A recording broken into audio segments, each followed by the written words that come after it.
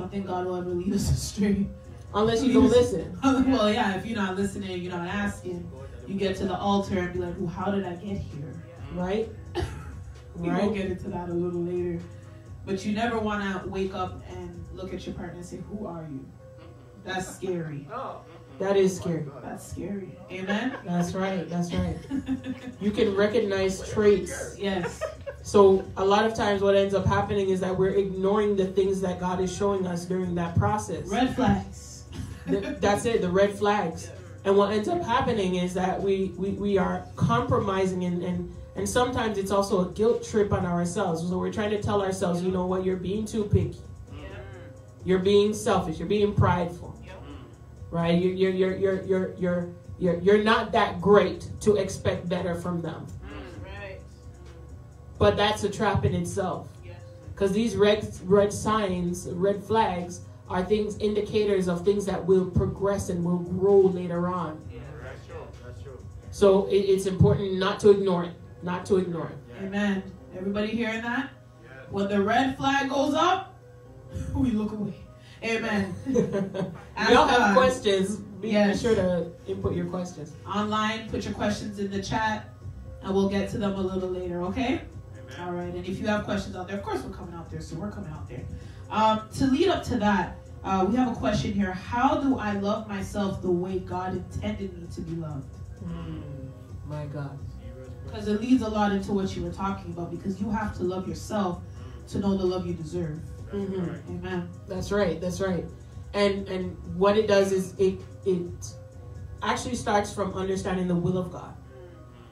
And I just did a broadcast actually with Tanya about that last Sunday. The will of God, getting to know God, establishing your relationship with God first so that you understand who you are. Yes. That's right. That's right. When you don't take the time to understand who you are in God, you lose a big chunk of who you are as a person. And here's the joke about it. The strongest parts about us are what we find in God. The weakest parts about us are what we are already without God. So we are walking around without the lack of understanding of how great we are, how beautiful we are, how strong we are, how precious we are, because we refuse to understand who God is in our lives and what His will and His desire is for us. So when somebody comes into the picture that you're supposed to join together with, and you're like, sometimes they think that I'm beautiful, but other times they don't. And they're trying to tell you who you should be, and you don't know who you are. What you do is you start to assimilate. That's what ends up happening. And this doesn't have to be a romantic relationship. This can even be friendships. You start to become what they tell you you are. And so without the level of understanding of who you are by reading the Word of God and knowing how much God treasures you and loves you and thinks so highly of you and have great things for your future in plan, in order, and in progress, what you will do is that you will miss out on your destiny. You will miss out on your good glow up.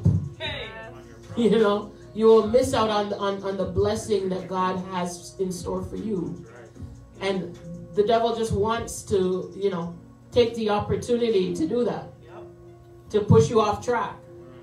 To tell you, look, I know you think you're going to be this, but let me show you a different way. I know you think that you're supposed to be this, but let me show you another way. For those of you who have been in relationships where that has happened before, even abusive relationships, you know how easy it is for these things to happen. You have a path. You were so strong and understanding who you were going into it. By the time you're out of that relationship, you don't even remember your name. You don't know who you are. Sometimes we connect with people who are identity snatchers. They go and they want to be with you because they like what it is that they see. They really just want to be you. And the easiest way for them to do that is to connect with you. And then bit by bit, they start to tear down your name. Tear down your self-esteem.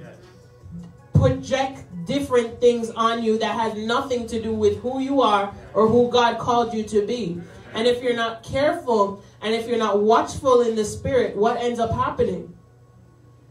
You say yes to their projections of who you are.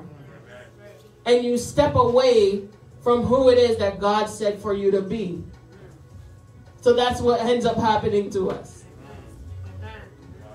My God. My God. It happened to me. My God. Happened to me. Amen. Sometimes you don't even realize it.